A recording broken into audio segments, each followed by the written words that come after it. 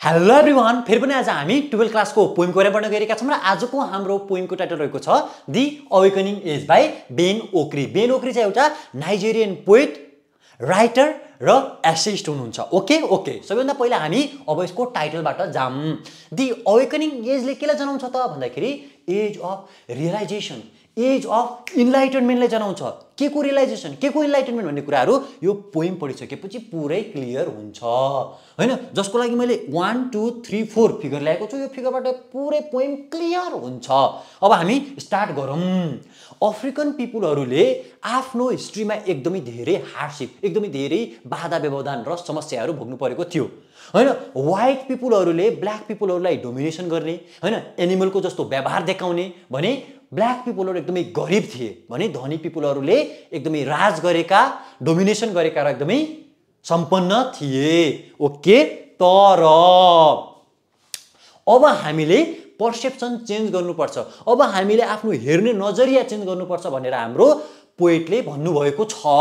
हामीले अर्कोलाई हेर्दाखेरि एकदमै इक्वली हेर्नुपर्छ। हामी सबैको एउटा होप छ कि हाम्रो राम्रो फ्युचर होस् भनेर।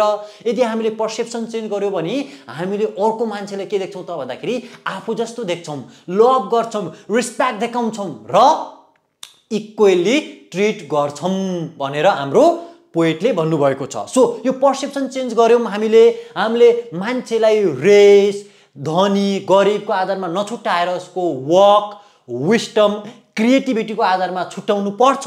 यो छुट्यायो भने, यो पर्सेप्सन चेन्ज गर्यो भने के हुन्छ त भन्दाखेरि हामीमा युनिटी आउँछ, हामीमा पिस आउँछ, हामीमा सोलिडेरिटी आउँछ र हामी एकअर्कालाई रिस्पेक्ट गर्ने र अगाडि कोलाबोरेट गरेर बढ्ने गर्छौँ। र यस्तो भइसकेपछि के हुन्छ त भन्दाखेरि यो पुरै संसार हाम्रो एउटा बेटर वर्ल्ड हुन्छ। हामी सबैको बेटर फ्युचर हुन्छ, जहाँ लभ हुन्छ, जहाँ रिस्पेक्ट हुन्छ, जहाँ कोलाबोरेसन हुन्छ, जहाँ इक्वालिटी हुन्छ र सबै मान्छेहरूको लाइफ एउटा पोइमको जस्तो राइम मिलेको हुन्छ नि, त्यस्तै मिलेको सुखियाली हुन्छ भनेर हाम्रो पोएटले भन्नुभएको छ। सो ओभरअल पनि के हो त भन्दाखेरि अफ्रिकन पिपुलहरूले एकदमै धेरै हार्डशिप भोग्नु परेको थियो हैन। त्यहाँ डोमिनेसन थियो, डिस्क्रिमिनेसन थियो र त्यहाँ अनइक्वालिटी थियो भने अब हामीले पर्सेप्सन चेन्ज गर्नुपर्छ। मान्छेहरूलाई उसको वेल्थ, रेसको आधारमा होइन, उसको विस्डम, वर्क, क्रिएटिभिटीको आधारमा हामीले जज गर्ने हो। अनि मात्रै हामीमा piece, unity, friendship, love, respect हुन्छ। अनि हाम्रो वर्ल्ड एकदमै बेटर वर्ल्ड हुन्छ।